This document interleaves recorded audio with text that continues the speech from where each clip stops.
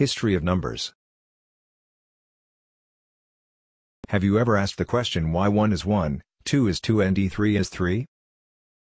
Where does our number system come from? While the early Egyptians, Babylonians, Roman and Chinese were using their own systems, the Hindus in India developed another number system. The Hindus, while trading with the Arabs in Baghdad, shared their idea with them. The Arab Al-Khwarizmi made some changes to the Hindu numeral and later carried these ideas into Europe. Egyptian numbers system. Babylonian numbers system. Roman numbers system. Chinese numbers system. Al-Khwarizmi. He has been described as the father or founder of algebra. The term algebra itself comes from the title of his book. Al-Khwarizmi lived in Baghdad, where he worked at the House of Wisdom. The House of Wisdom acquired and translated scientific and philosophic treatises, particularly Greek, as well as publishing original research.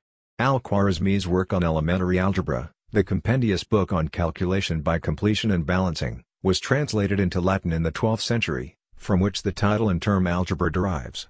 Algebra is a compilation of rules, together with demonstrations, for finding solutions of linear and quadratic equations based on intuitive geometric arguments, rather than the abstract notation now associated with the subject.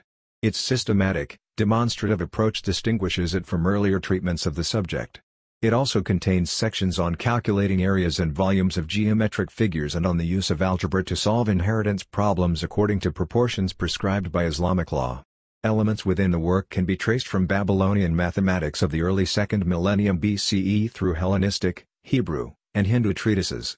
In the 12th century a second work by Al-Khwarizmi introduced Hindu-Arabic numerals and their arithmetic to the West.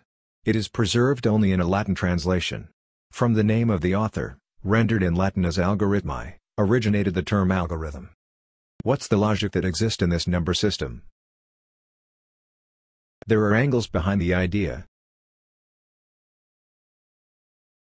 1 has 1 angle, 2 has 2 angles, 3 has 3 angles, 4 has 4 angles, 5 has 5 angles, 6 has 6 angles, 7 has 7 angles, 8 has 8 angles, 9 has 9 angles and 0 has no angle.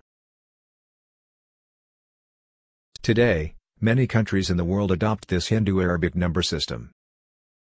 Please, share it with your friends. Don't forget to subscribe, like and comment to this video. Continue to follow my channel, to get a broader insight into mathematics.